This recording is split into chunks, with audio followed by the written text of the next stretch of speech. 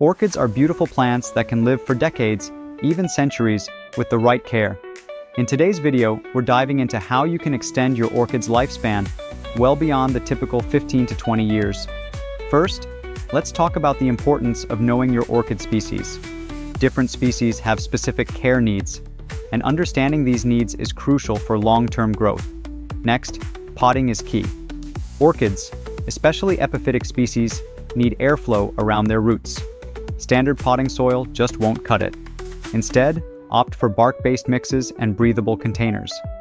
If you really want to go all out, try using wood baskets for outdoor orchids. Indoors, terracotta pots work well because they wick moisture away from the roots.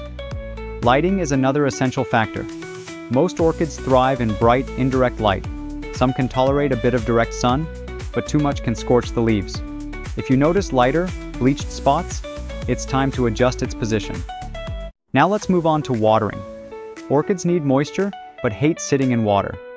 I recommend watering once a week using the immersion method, soaking the pot in water for a few minutes and letting it drain fully.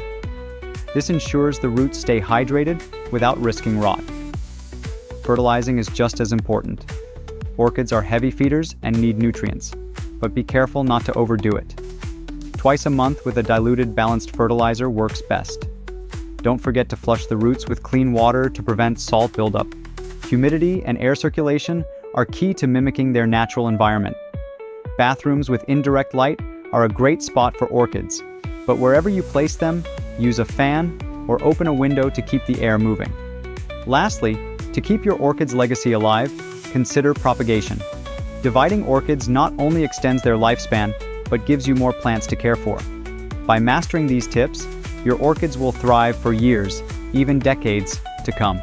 Happy growing, and make sure to follow for more plant care tips.